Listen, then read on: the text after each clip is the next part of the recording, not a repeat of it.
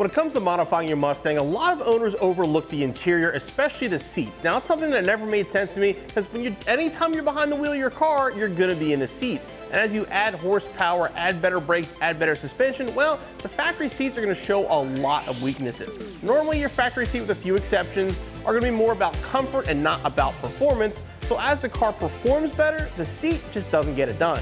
So today, we're going to upgrade the seats in this 1990 Mustang with a brand new set from Corbeau. We're going to be going with the Corbeau RRS seats. Now, the RRSs are available in black leather, they're available in black vinyl with black carbon, they're available in black vinyl with black diamond stitching, black vinyl with white diamond stitching, and the one we're going with, the white vinyl with the black stitching and the black carbon bags. Now, these are sold as a pair, and they're going to fit pretty much any 65 through 21 Mustang using the proper brackets. They'll also work in classic Broncos, Ford Focus, and Ford Fiesta. They feature a tubular steel frame, they're fully reclinable, and as you can see, the bolsters are much larger and much more supportive than a factory seat. These will fit up to a 38-inch waist, and again are sold as a pair, and with some private brackets, with direct replacement for the factory seats. Now, this is the bracket that will allow our Corbeau RRS to fit into our Fox Body Mustang. This particular bracket is basically going to fit your 79 through 98 Mustang, but Corbeau offers brackets through CJs to fit any year Mustang, again, along with the Focus, the Fiesta, or the Bronco. Installation is 4 bolts, very easy to do.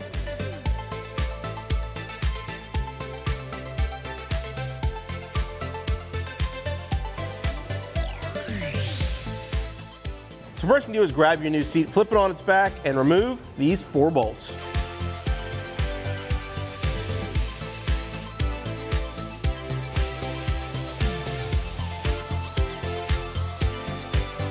Now, because of the seat, there's different mounting holes in these brackets. First thing to do is measure the center to center of the holes in our seat. You're right at 13 inches. And then we're going to use the back hole and measure.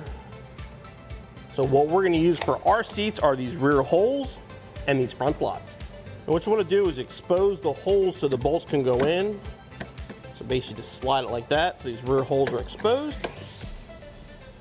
Bracket up into place. Before we install the bolts, just put a little dab of blue Loctite on each one of them. Definitely don't want your seat bolts coming loose. Line up the bolts with the original holes and just get them started. And don't tighten them all the way.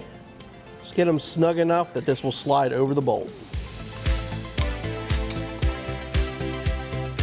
Now slide the bracket down so we can see our top bolt locations.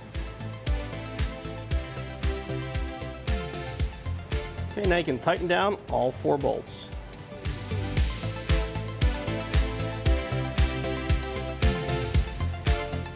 All right, now you repeat the process with the other seat. So at one point in time, our 90 convertible had a set of SN95 seats installed. These were recovered to match interior a long time ago. There's literally no bolstering in them at all. They're just not very supportive. Let's get these seats out of the way and install our new Corbeaus. So we're gonna start in the front. Again, there's studs in the front with 2 15mm nuts, one here, one on the other side.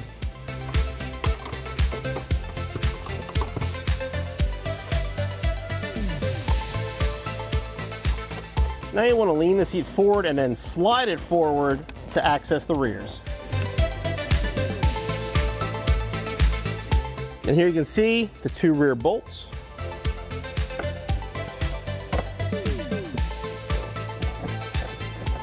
Now I will mention, if you have subframe connectors on your car, these bolts may have nuts on the bottom. So if you turn and they're not moving, there's probably nuts for the subframe connectors. Just reach underneath and take them off.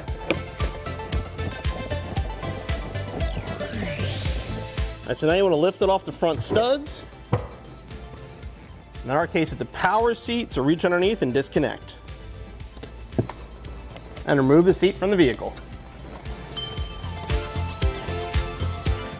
All right, we're going to put our new seat in the car. Lock it in place and then line up the front.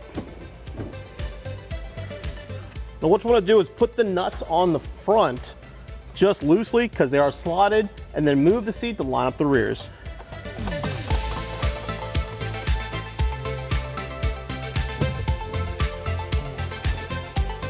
Once you have them lined up, you're going to reinstall the original bolts.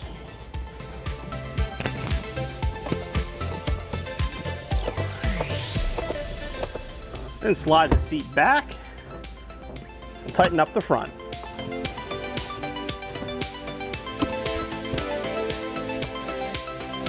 Once the seat's tight, you want to repeat the process on the other side and your installation's finished. Our Corbeau seats look great in our Mustang, and they're a lot more supportive. Now, they're a lot whiter than the interior, but they still look pretty good in here. But again, the performance difference is huge. I'm now sitting in the seat and not on it. Got bolsters here, bolsters here. Again, it's nice and comfortable, but very supportive. As far as installation goes, these are pretty straightforward. Give yourself an hour or two, be back on the road in no time.